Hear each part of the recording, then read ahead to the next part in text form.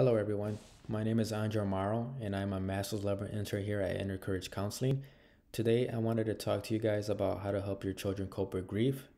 Now, it is never easy to experience loss, whether it be the loss of a family member, a parent, friend, or even a pet. Grief can come in many different forms, and it is never an easy thing to process, especially for young children. So, what are some things to keep in mind as you're helping your child cope with grief? I would say, for one, it is important to keep in mind that every child processes grief differently. So, it could definitely be a confusing time for children, especially depending on their age.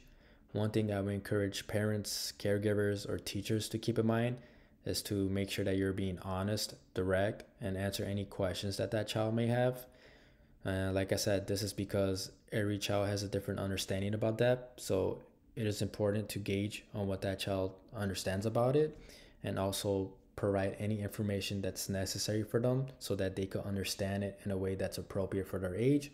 So as you're, talking about death to that child, just keep in mind the terms that you're using. Next, I would say definitely you want to make sure that you let your child know that you are listening to them and that you care about their concerns. If there are pieces of information that maybe even you don't understand yourself, I would say that it's okay to be honest and let them know about that as well. Next, I would say it is important to allow your child to grieve in their own way. Each child may grieve differently. So some children, you might notice, some might cry and might express that they're sad.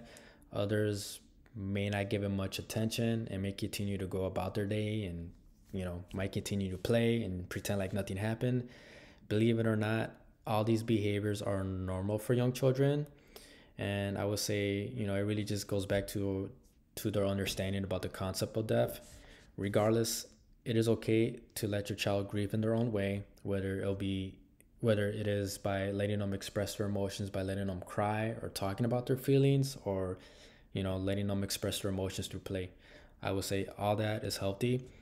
And when it comes to giving that child space, I would definitely say that it's okay. However, keep in mind their age.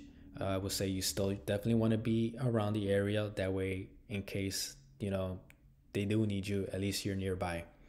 And just the basics, just make sure you're showing lots of love and support and letting them know that you're always going to be there for them if, they need to talk, if they need to talk to you.